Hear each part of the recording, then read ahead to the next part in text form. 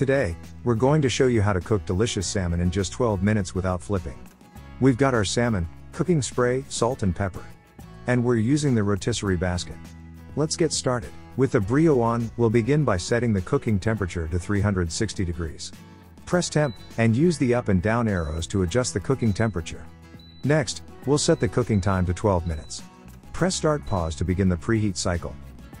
While the Brio is preheating, start by spraying the salmon with cooking spray. Now, season the salmon with freshly ground black pepper and a sprinkling of sea salt. Remove the rotisserie basket lid and spray the basket with cooking spray. Place the salmon, skin side down, into the rotisserie basket. Replace the rotisserie basket lid and make sure it is as far down into the basket as possible to secure the salmon. When the Brio has finished preheating, place the rotisserie basket into the unit. The spit on the rotisserie basket has a square end and a round end.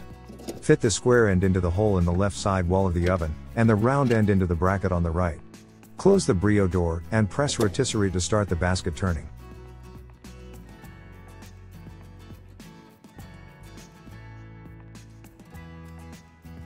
When the Brio has finished cooking, it will show end on the LED screen and shut off.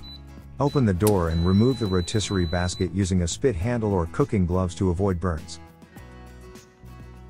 Place the rotisserie basket on a plate, lid side down. Using tongs, press the prongs together and lift the basket away from the lid. Using cooking gloves and a spatula, flip over the salmon so the skin is on the bottom and place it on the plate.